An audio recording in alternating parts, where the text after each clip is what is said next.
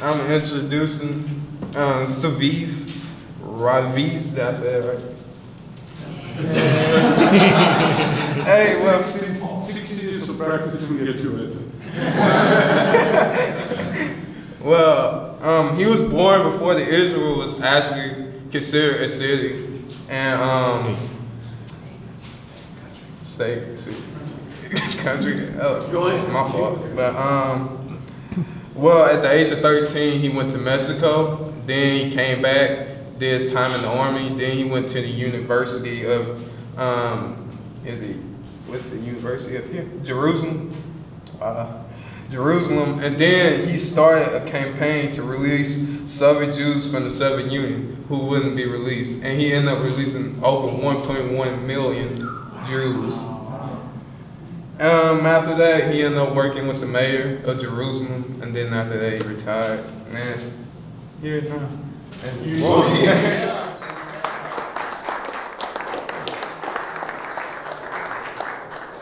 Vaughn, I must tell you, this is the first time that somebody introduces me and I don't find new things about myself. Usually, you give your CV and somebody starts talking to you and then they embellish this and embellish that, and I love it. Yes, he won the gold medal. No, he didn't. Never mind, what do I know? Anyway, welcome to Jerusalem. Can I ask you, you're a singer too, right? No. Would you like to belt out a song for us real quick? No. I run a choir, so when I don't have my support system around, it's a bit difficult. But maybe at the end, we'll see. The night is young. Anyway, welcome to Jerusalem. Who is here for the first time? Wow, I envy you. Thank you. I envy you because until you came, Jerusalem was intangible. When you came, now you believe Jerusalem is tangible. But you don't realize that when you come here and you step on this square, most probably the people you heard of or you read about in the Bible stepped here too. I have to all the time tell myself, King David was here. And I have to tell myself that King Solomon was here. And I have to tell myself that Jesus was here. And I have to tell myself that I live as part of the Bible. I live as part of the story. I am the story of today. I am the King David of today. I am the Jesus of today. I am a dweller of this city. I am born in this city that was just a village. 3,600 years ago, it was nothing. Absolutely nothing. And then came King David and gave it importance. Now let's analyze it, what he did. In 1957, that's a bit after King David, 6 countries in Europe decided to get together in Rome, signing the first agreement that led to the European Union. What was the Jewish people? At first, there were 12 tribes. And these 12 tribes had an economic agreement. They traced the boundaries of the tribes all over. Judea was here, then other Zvulun was in the north, and Menashe was half here and half there. There were 12 tribes. There was a European economic, the United States of America. Alabama, California, Ohio. Okay? And then they decided to take somebody to be like the coordinator. You have to call him king. And they took a shepherd. Saul was a shepherd. He didn't want to be a king. He became a king. He became a coordinator, etc., etc., but didn't do too much, so it's fine. Like today you have in Europe. Do you know who is the president of the European Economic Community? Nobody does. Okay? So suddenly, a guy who was the hero of his time became the king. And you know, the tribes were divided into the kingdom of the south, called Yehuda or Judea, and the kingdom of the north, called Israel. The capital was in a place called what today is Shechem, Nablus. That was the capital. And the people of the north said, "You're not our king. You live in the south." And King David said, what do you mean? But I was elected. I'm the king. They said, "You live in the south." He said, "But if I go to the north, then the people of the south will tell me you live in the north and you don't live in the south. So what should I do?" He thought and established, came to Jerusalem and established DC, which is not the District of Columbia, but it's based on the same principle, David City. The name of this city is the David City, is the city of David. We know it. The Arabs know it. You know, we have a tower here in Jerusalem called the Tower of David. Between us, it's a minaret from the 16th century. It's Muslim. What does it have to do with David, with King David? Absolutely nothing. So why is it called the Tower of David? Because the Muslims used to call this city Balad al-Dawood, City of David. City of David, and the tourists that came from Alabama and Ohio and California, etc., like you, went back to their countries and they asked them, "What's new in the City of David?" And they said, there is a tower in the City of David. There is a new tower in the City of David. This is how the name became. Like, you know, you write night, N-I-T-E. Right? So instead of Tower of the City of David, they said the Tower of David. And suddenly it's a Tower of David. But let's go back to the situation. Now, the problem about 2,700 years ago was that we started a real estate venture here in Jerusalem called the Temple. And suddenly there are no idols in the temple, no clay figures that we worship. We don't have to sacrifice humans like the Aztecs until the 15th century, 500 years ago, that used to slaughter the young in order to nurture the sun, because the sun is the one that controls everything. We invented something new. It's called a monotheistic religion. And where is our God? Somewhere. And he has a book. And the book is a history book. But the book has something else. The book has the moral code of the world. How to behave. What to do. Man and wife. Family. people with animals, people with the soil. You should cultivate it for 6 years, that it rests the 7th year, because otherwise she will not give fruit on the 8th and 9th and 10th year. It's a code, it's a moral code. And everybody wants it. Then came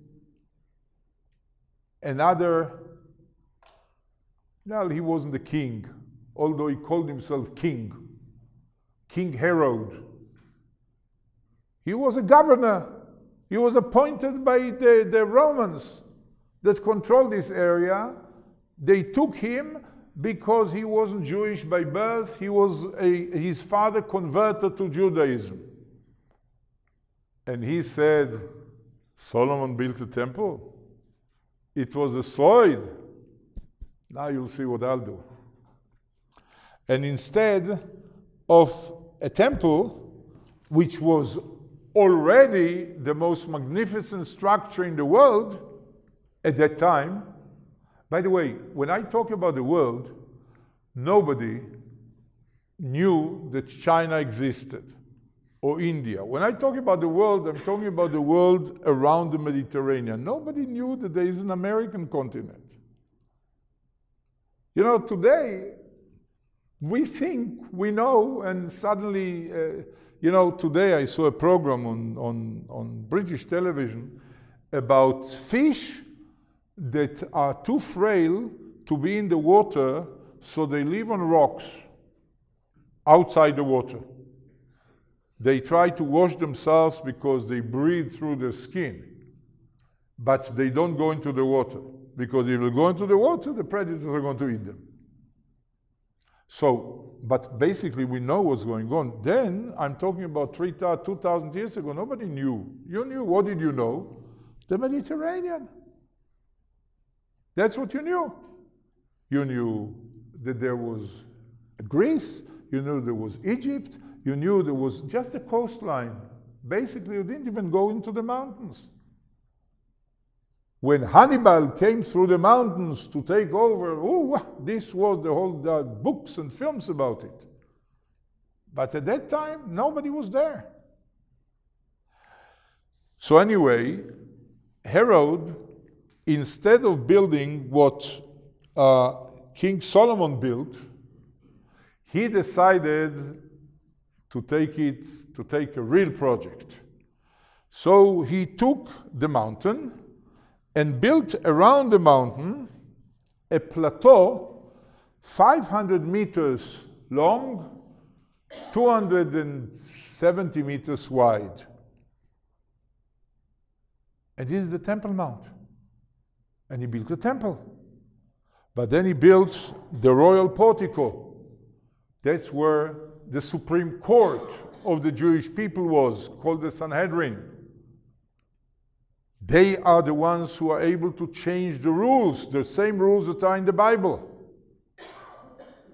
You know, I'm getting it, I'm trying to develop a longer kind of trajectory, because I understand that you being here and being with Mike, you know what I'm talking about, because you know your Bible.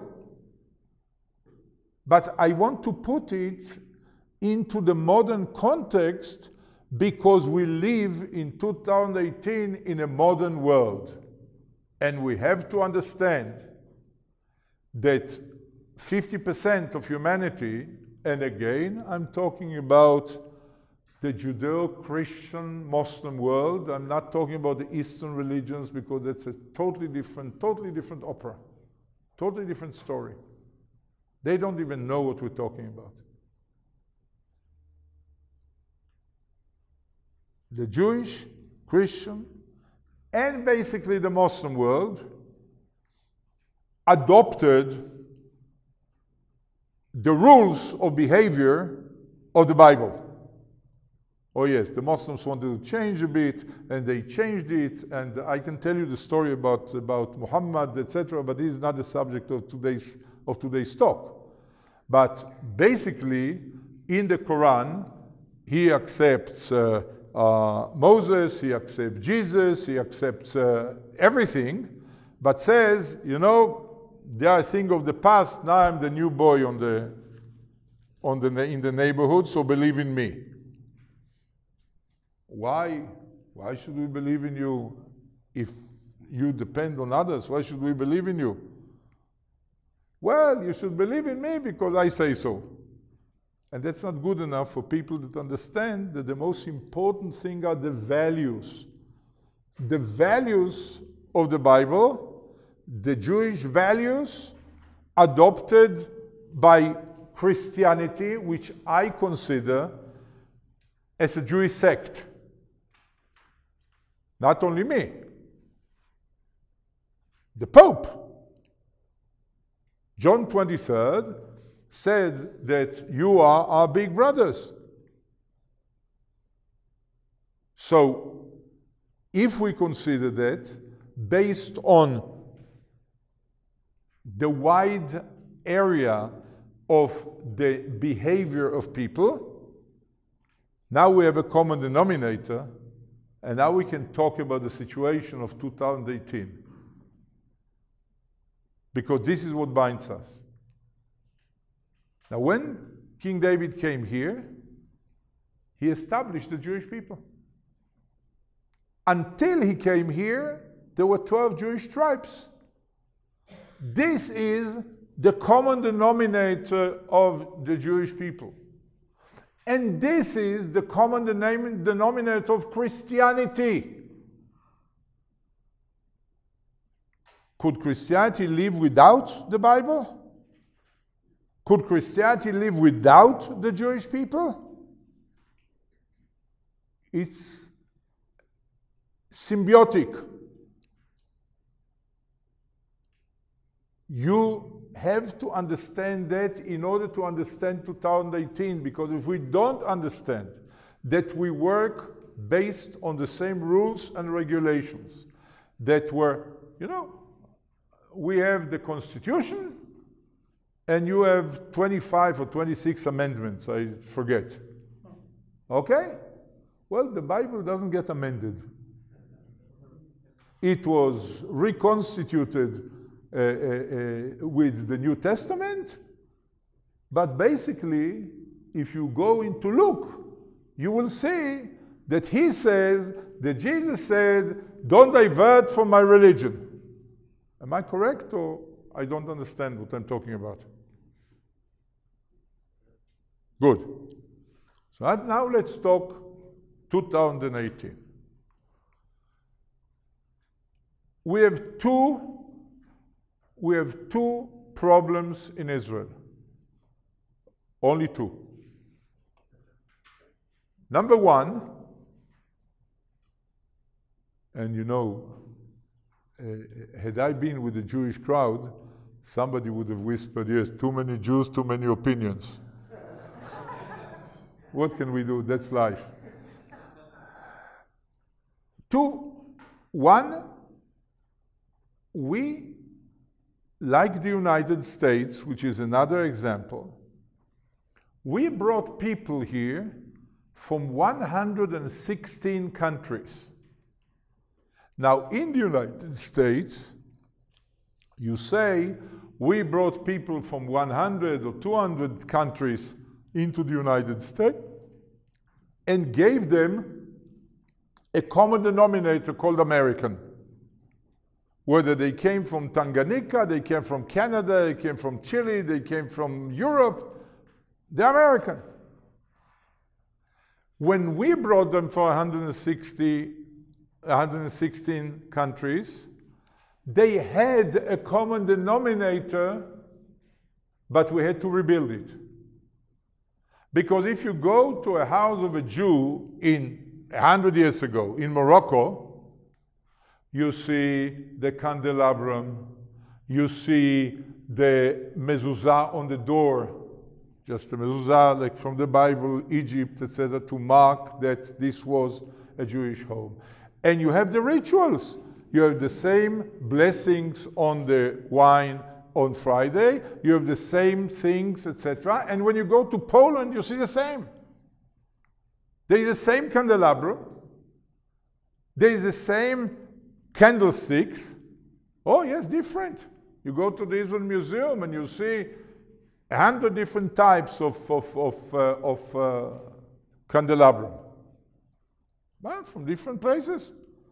One is made of clay, and the other one of silver, and the one of metal, and everything. The whole gamut. But we still had to create a common denominator here, even though they came with a common denominator.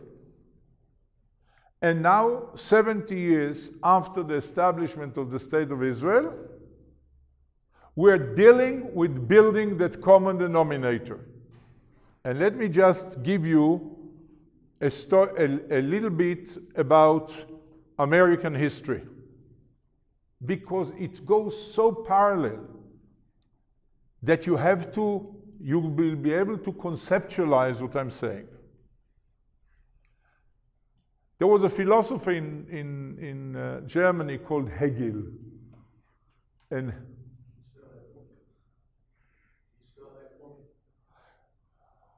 it's in German. I think it's Hegel, and if not, I failed. Hegel wrote about the 80-year syndrome.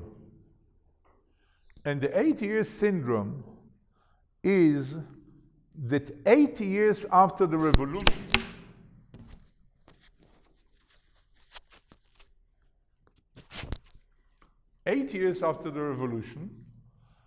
the grandson doesn't have the foggiest idea what the grandfather wanted.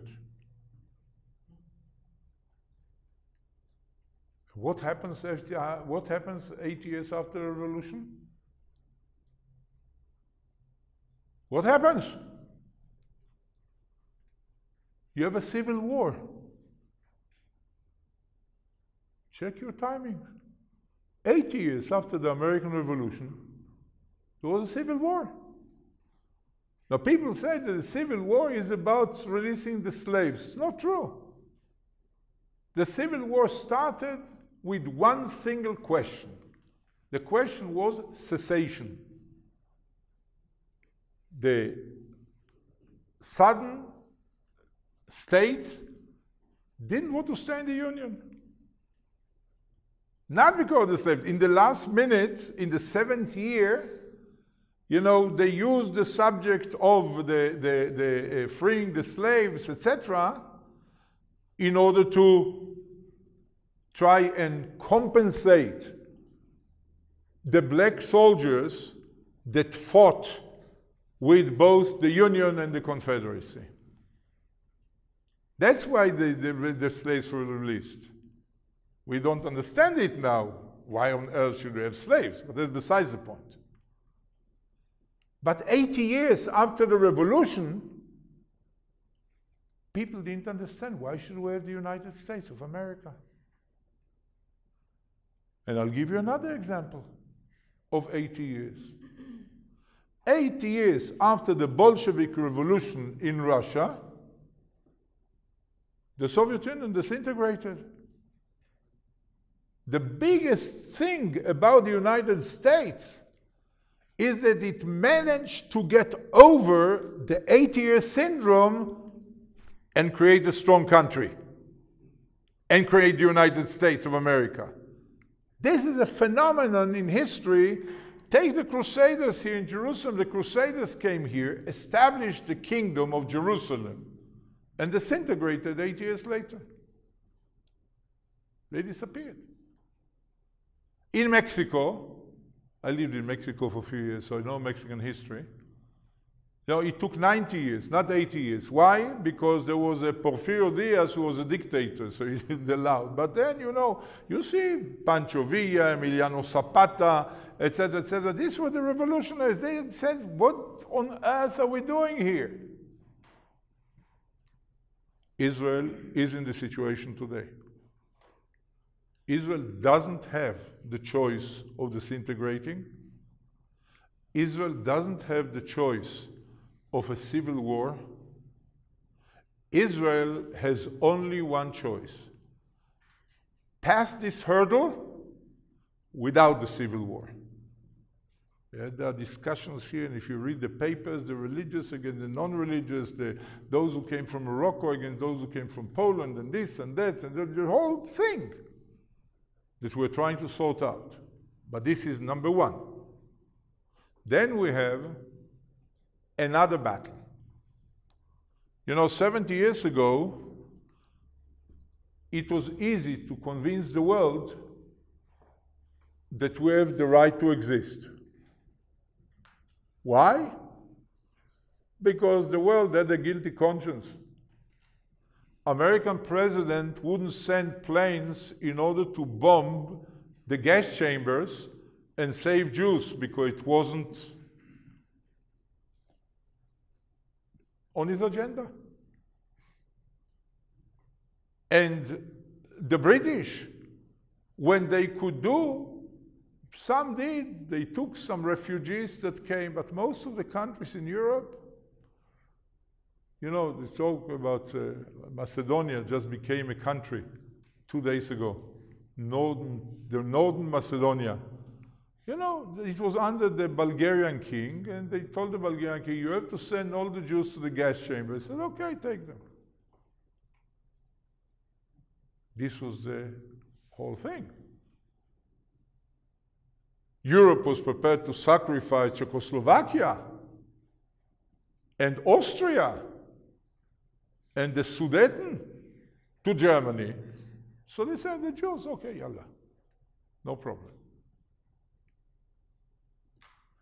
But today, very few people know what the Holocaust is. How many of you read the newspapers every day? How many of you get your information from your iPhone? Okay? So your iPhone, which means, how is it, 140 characters? So we don't really know what's going on in the world. Me too. I read the paper every day, but sometimes I forget. I have other sources of information. Basically, Western civilization doesn't have the information, and you know what? We don't really care. I'm not talking about you, you're here. And because you're here, you care. And because you're here, you are not the example, but you're not the rule, but you are something special. That's because of this guy here, probably. But you have to understand, most people that you'll talk to, that you'll come across the United States, where were you? Why on earth did you go there? They are shooting people in the street. The place is burning. I don't have to tell you. You got it before you came. Didn't you get it before you came? From your friends and family, etc. said, why don't you go to Acapulco instead?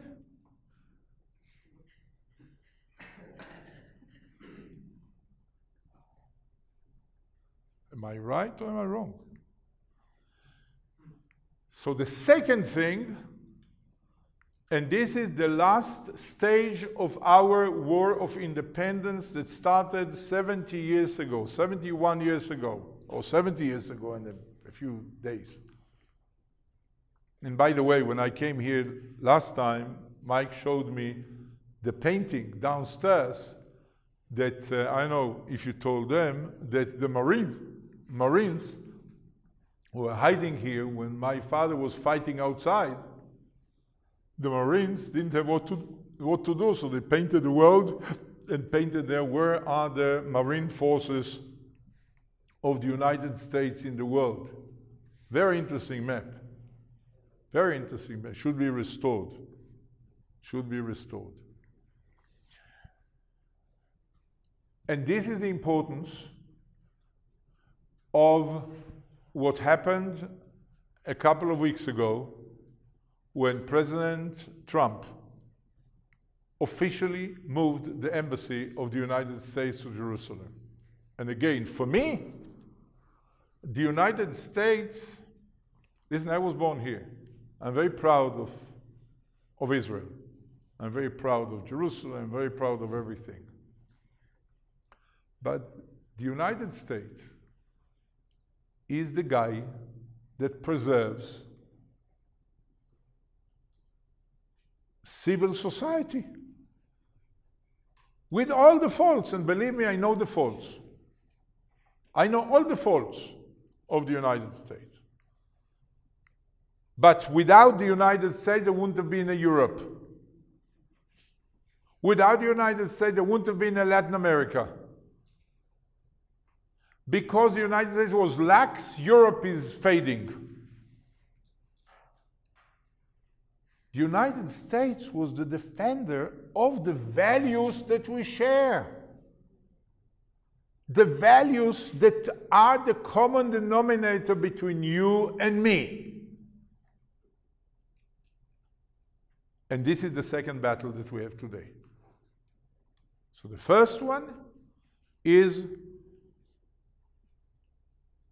the last stage of the ingathering of the nations in Israel, trying to coordinate, take the best of each diaspora, put it together, get a new, you want to have a social pact. You want to try and give it another term. And number two is the recognition of the world. That's how I see Israel today.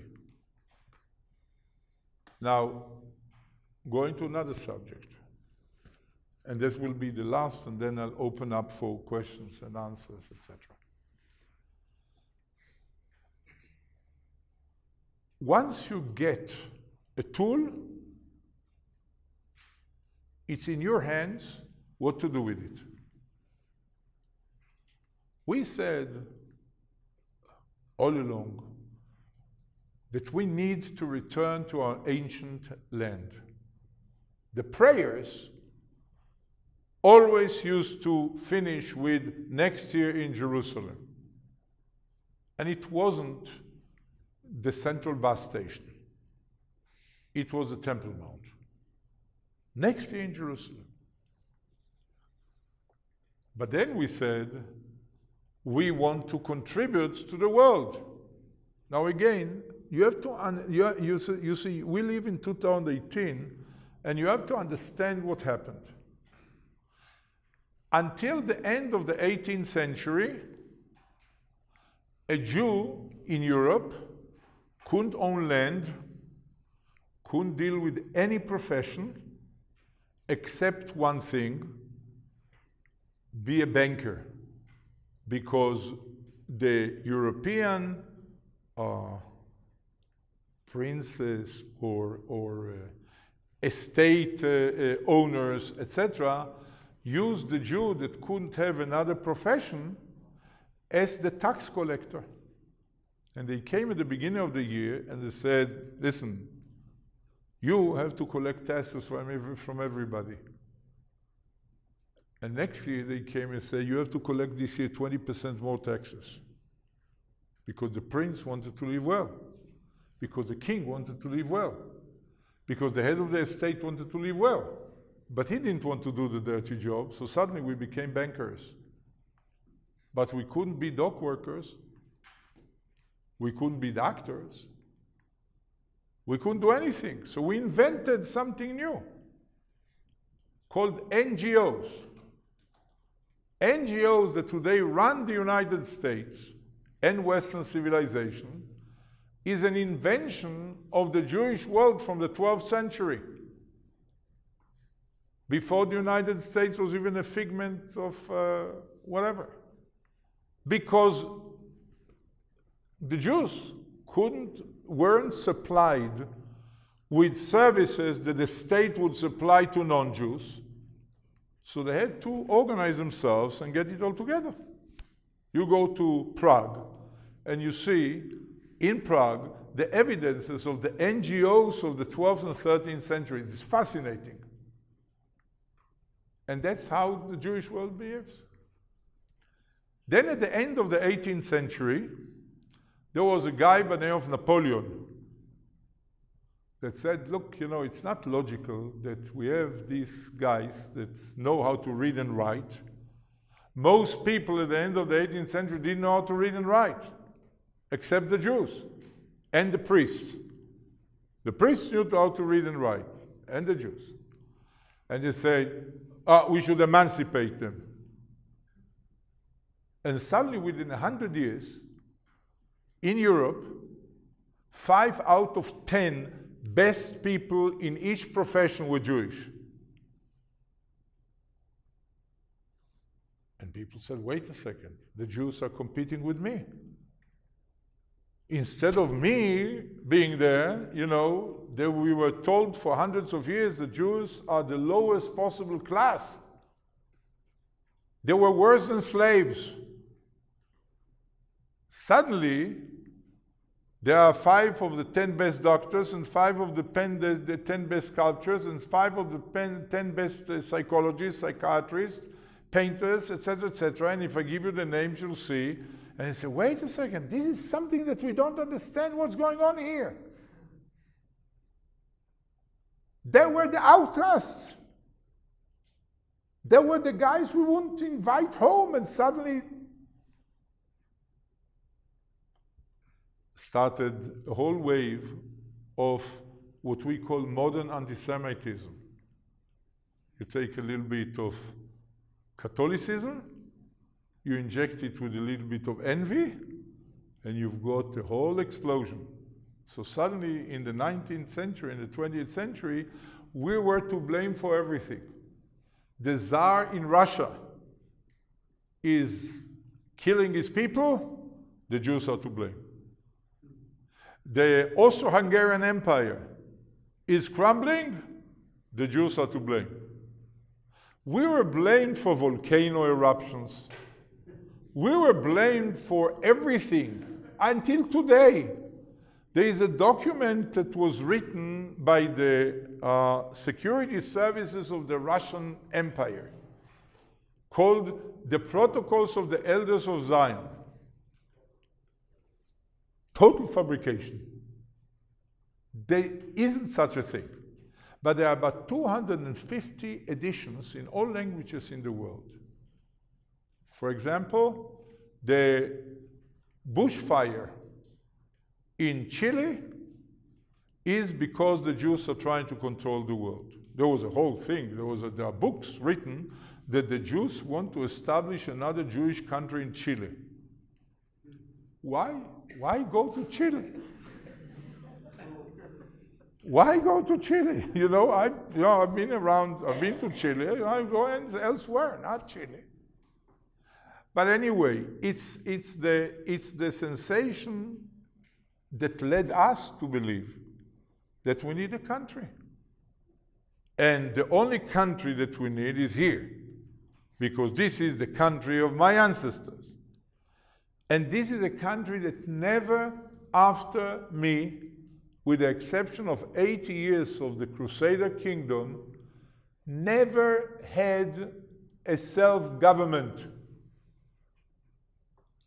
When you're talking about the Palestinian people, you are talking about a term that was invented in 1966.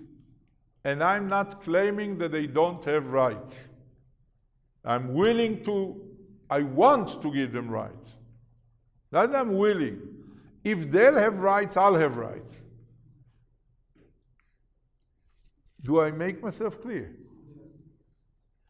So we are talking about the acceptance, but we're talking about something that we had to prove. And let me just tell you, you know the Nobel Prizes. You know that we are totally insignificant in the world. I think we're 0.002% of humanity. We have 27 or 28% of all Nobel laureates. This country has 12, and we are only 70 years old. We have 12 Nobel Prize winners. That's more of the entire Muslim world with 1.3 billion people. They have 3. So we had to prove ourselves. So we prove ourselves in the field of agriculture. We make the desert bloom. When we came here, when the Jews came here 100 years ago, 120 years ago, you didn't see trees. Israel is the only country in the world that got into the 21st century with more trees than it came into the 20th century. You know why? Because the Turks that ruled here used to cut all the trees for fire logs, for heating in the winter. There were no trees. That's why the soil is very bad. Because the trees didn't disintegrate, new soil didn't produce, didn't reproduce, etc., etc. So we had to prove ourselves. I remember because I read it. In 1948, the exports of Israel were oranges. Today, we export everything under the sun. And there are many things that you use that you don't know that were invented here. From your mobile phones, the iPhone X was invented here. The ICQ, or connecting the computers, was invented here. Now we are developing the autonomous car with Mobileye. You know what Mobileye is? When I drive and I cross the line, it starts beeping. When I nearly collide, it starts beeping, etc., etc. They are now turning it into, there are cars, autonomous cars riding in this city right now. They chose Jerusalem because Jerusalem is hilly, so it goes up and down and this and that and that. There are autonomous cars here. And then medicine. Our doctors invented a camera that small that you ingest, and he can look from the outside and see what's wrong with you so he can treat you. And you go field by field by field by field, and in 70 years, we became, from that perspective, a superpower. And imagine what would have happened had we had peace. Because we have to divert our energy to all kinds of things and all kinds of areas. You know, there is a group of Israeli kids who is prepared to send a satellite to the moon. We're going to be the 3rd country to land on the moon. It's already ready. Okay? They are waiting. It was done with. And we are flying kites in Gaza. Kites. Stupid kites. Imagine what we're doing. Imagine where we have to divert our energy. You don't understand. And this is the final sentence I'm going to say before you can ask any question you want. At the end of the Second World War, there was an American Secretary of State called George Marshall. And George Marshall said, rightly so, he said, Europe is destroyed. Europe was destroyed after the First World War, and the ones who won the war demanded from Germany reparations and expenses, etc., that created the Second World War. He said, I don't want anything. I want to give money to rebuild Europe. And in today's prices, America gave each European $65 to rebuild Europe. and Europe was rebuilt. Each Palestinian got until now $5,000, and their situation is no different than the situation that they had 70 years ago. No, it was worse. There's 50% unemployment in Gaza.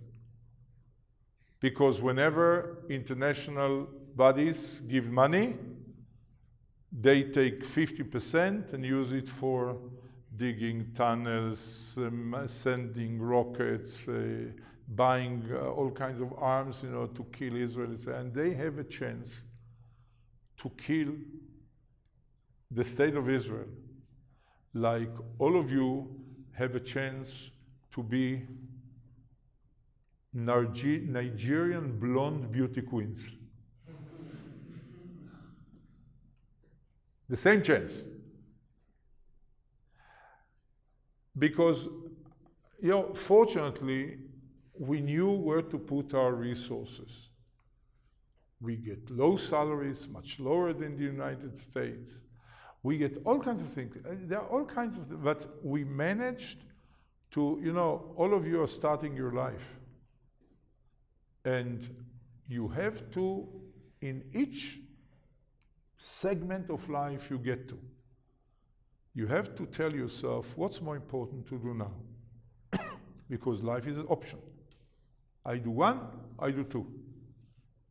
You go by one, and one is the right thing, and then you go A and B, and then you have to choose between C and X, etc. And you have to choose the options. We chose the right options. We chose 70 years ago to establish a country that will serve the world. And we today are serving the world. Israeli inventions are helping people. Israeli inventions are curing people. Israeli inventions are opening the possibility of distance learning. Israeli inventions are opening the possibilities of going not only to the cities, but to the villages and the farms and this and that. And who understands it? The Chinese, the Indians, because they understand it. Unfortunately, the Europeans don't. Because the Europeans have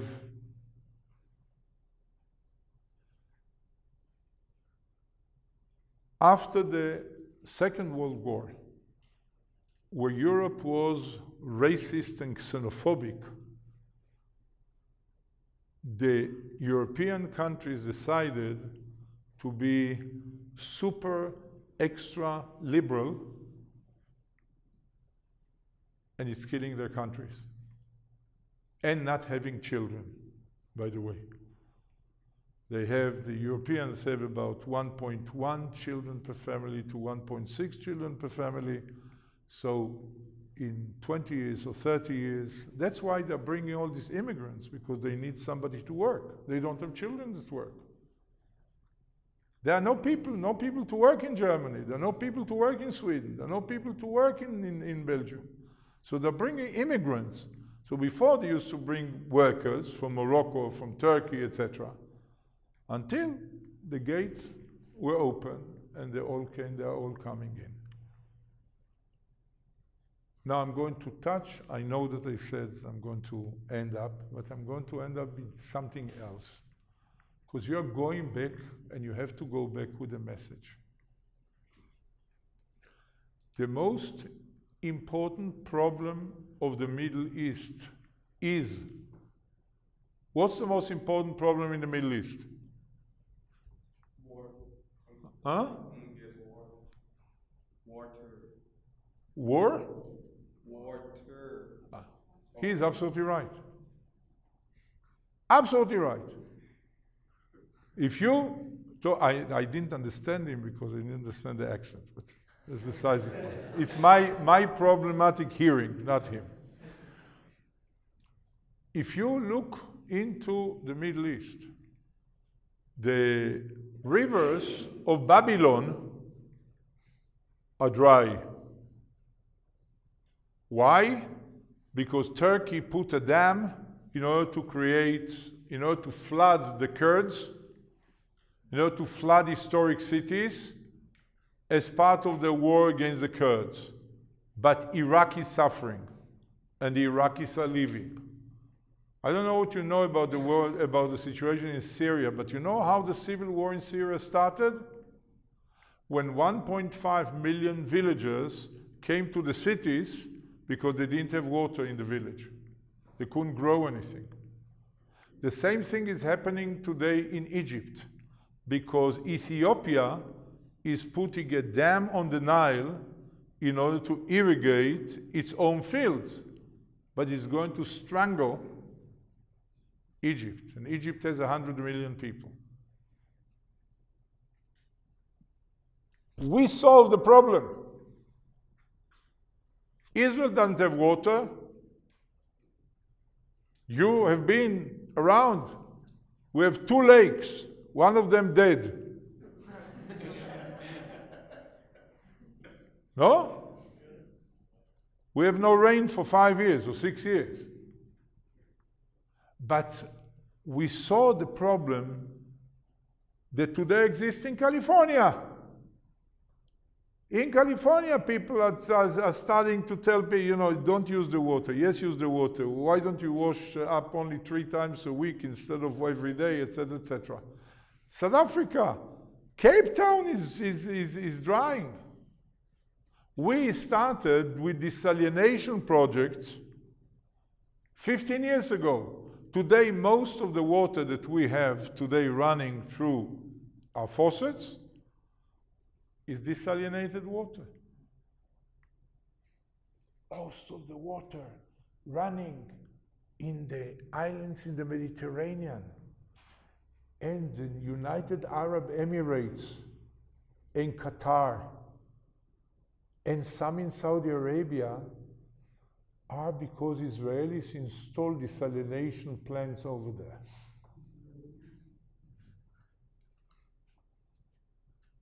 Oh yes, they came with all kinds of contracts. Don't talk to this, don't talk to that. But anyway, we solved the water. We can solve the problem. We can solve the problem of Gaza tomorrow. We can solve the problem of Lebanon. We can solve the problem of Syria. We are solving the problem of Jordan. We signed a peace treaty with Jordan by which we're going to give them 50,000 or 50 million cubic meters of water. We're giving them 200 million because of the 1 million Syrian refugees that are today in Jordan. Now you have to go back to the United States. And you have to give the message to the people. We are creating now situations, making the desert bloom and giving life. And the people in the United States and the people elsewhere in the world have to understand that we are part of those who give life, not of part of those who disseminate death.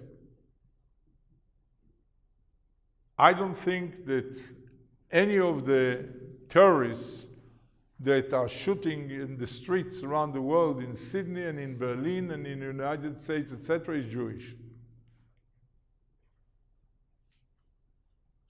We spread life.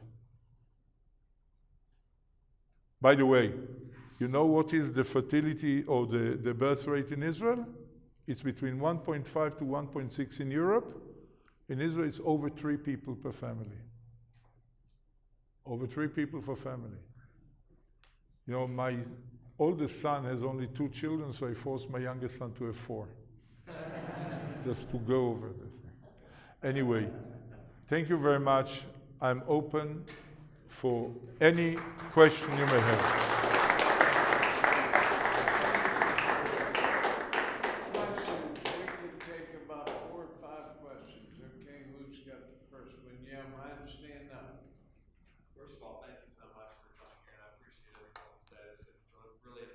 Anybody who is a friend of Mike's is a friend of mine.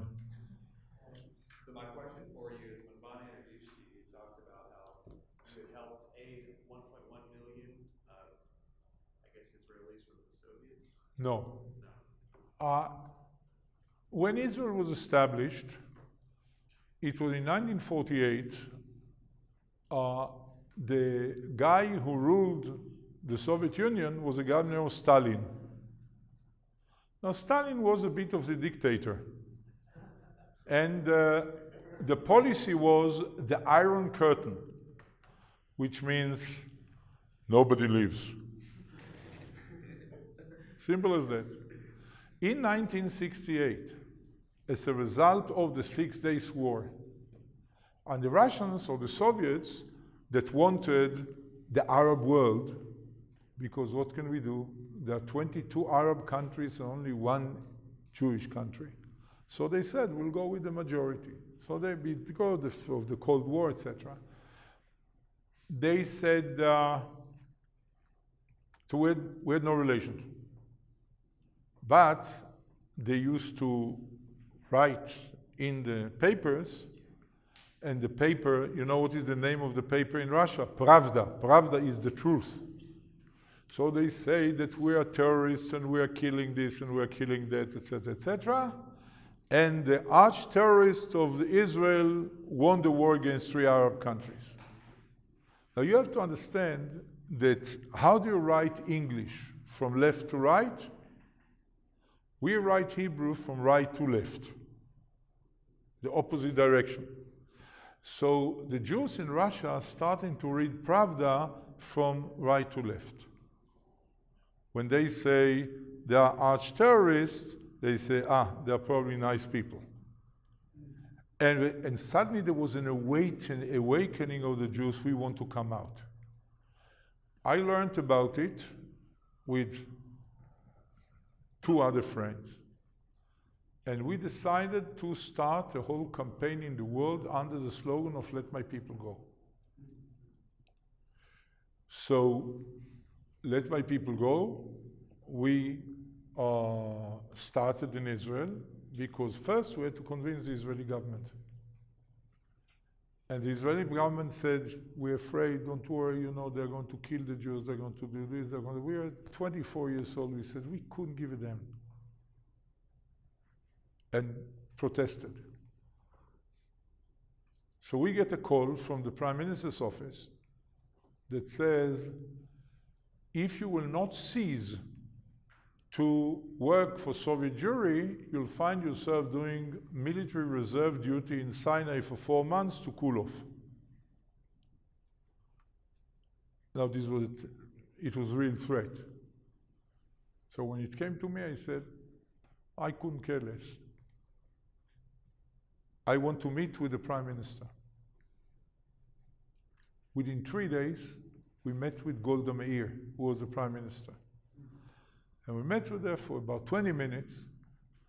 And after 20 minutes, she said, well, you know, and there we have this, we have that. Thank you very much for the message. Goodbye, etc. Then she stood up and she lit up a cigarette. And I told her, Mrs. Meir, I want to tell you why I'm going to continue to protest against your government. I said, why? I said, because in 20 years' time, when my children will ask me, what did you do to save Soviet Jews? I will have an answer contrary to my father's generation when I ask, what did you do during the Holocaust? And she said, you don't know history? We sent paratroopers. I said, I'm a graduate of the history department of the Hebrew University. We sent 38 paratroopers for espionage purposes to Europe during the Second World War. She said, but we didn't have a country then. I said, now we do. And I saw how she was the Prime Minister of Israel, but she still thought her mindset was, we still don't have a country. She was afraid. And opposite of what's happening today. Today, you tell my sons, you know, there was a time without a Jewish country. They said, stop, you know, this is history, you know, forget about it. This was Thursday. On Monday, my friend Yona Yahav, the one who did it with me, who is now the mayor of the city of Haifa, get a call from the assistant of the prime minister. And he said, I'm happy to tell you that the government made the decision to start an all-out war against the Soviet Union in order to allow free immigration of Jews from the Soviet Union to Israel. And a few months later, there was an international conference. About 9 months later, the government established what's called the Conference for Soviet Jewry, or the organization. Anyway, we started the whole, the Israeli government started to send people to Argentina and to the United States and consuls and this and that in order to try and commotion around the world. And in 1969, there were 999 immigrant people that came. In 1970, 3,000 that came, 250 a month. In the year 70, 999, because the Soviets wanted to slow down and said, we are not releasing. But then little by little, until in 1989, I believe that we together with Ronald Reagan, brought down the Soviet Union. And by the way, we are the only ones that listened to Ronald Reagan. Americans didn't. Ronald Reagan had an idea of Star Wars, and we implemented it. All the missiles that you see that are shooting down missiles were invented because of Ronald Reagan. The Americans didn't listen to him, the Europeans didn't listen to him. We were the only ones that listened to him. Okay? So the gates were open, and then we started having every night a jumbo and another jumbo and 2 jumbos, and suddenly within 1 month we had 30,000 new immigrants. And they usually used to come at 4 o'clock, 5 o'clock in the morning, and I used to go to the airport to see how they come. And they came, herds, people, etc. Every day used to come to Ben Gurion Airport, where you came. And there were, once I came, it was December of 1989. There were stacks of packages that were much taller than I am, that they had to be released, but they didn't have enough manpower to release them, because everybody came with 2, 3, 4, 5, 7 suitcases, etc. They didn't have the 20-kilo limit. Okay, they brought their lives, and then came a woman and said, "Mister, I'm a professor of biology, and these are seeds that I developed in the Soviet Union. I didn't want to leave them there. I want to bring them here."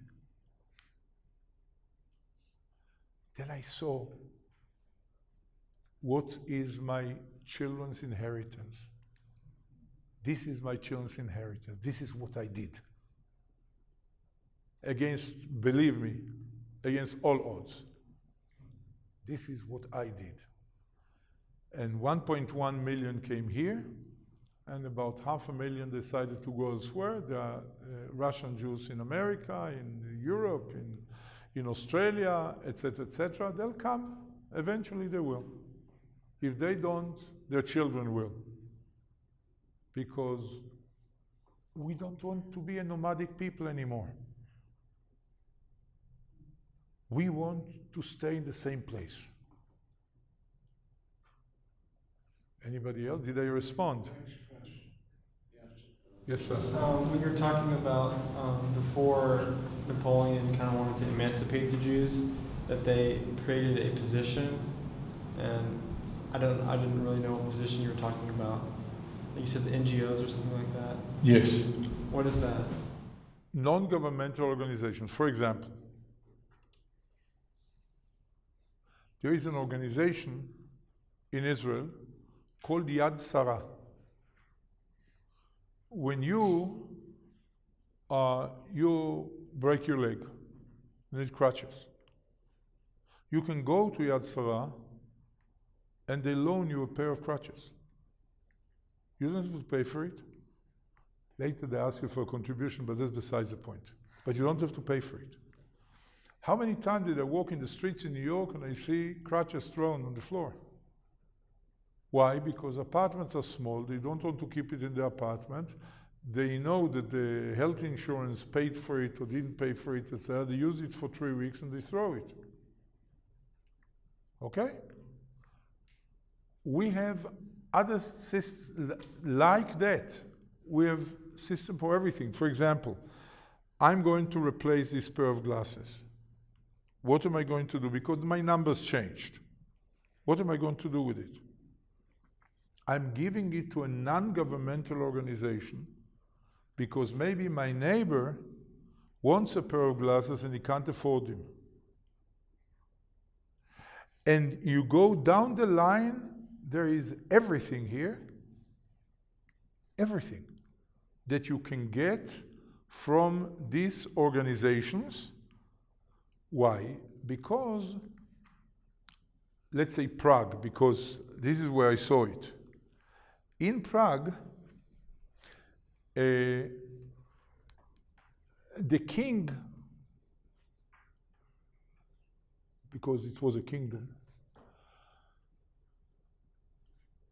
didn't give services to the people.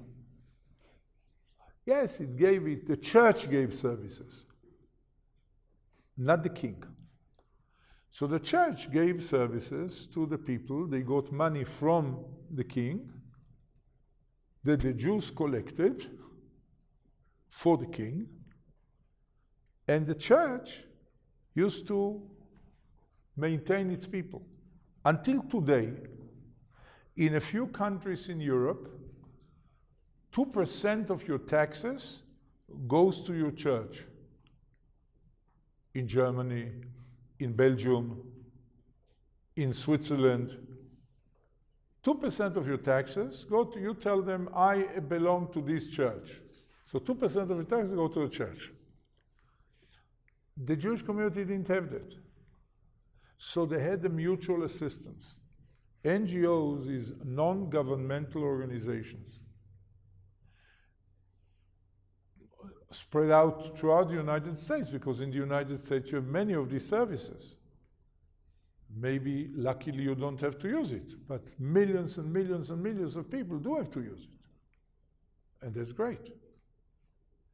But for us, the Jewish community in Europe wouldn't survive without it. So what we couldn't survive in the 12th and 13th centuries, when the societies were formed in the United States, which is a new thing, less than 250 years old, they brought stuff from Europe. They adopted some of the practices in Europe, especially, do you know that the fact that you speak English is not really a given? You know which were the two languages that were considered? English and Hebrew. The founding fathers of the United States had two options because they were religious, and they said, are we going to speak the language of King Charles III that we ousted from here, or we're going to speak the language of the Bible, Hebrew? And they decided to make me work and decided for English because it was easier. But you could have, just like they spoken Hebrew. Then I would have had a problem speaking to you because then you understand. Did I respond? Yes, thank you. You're very welcome. Question. One more. I'm so happy when people understood me clearly and they don't want to ask anything. So thank you very, very much for coming, listening. Thank you very much for being our ambassadors when you go back to the United States. Remember, we represent life. We represent life. Just remember that. We represent the future. We represent advance. We represent whatever we can do. We represent whatever we can do, and not whatever we can't. And thank you for being our partners.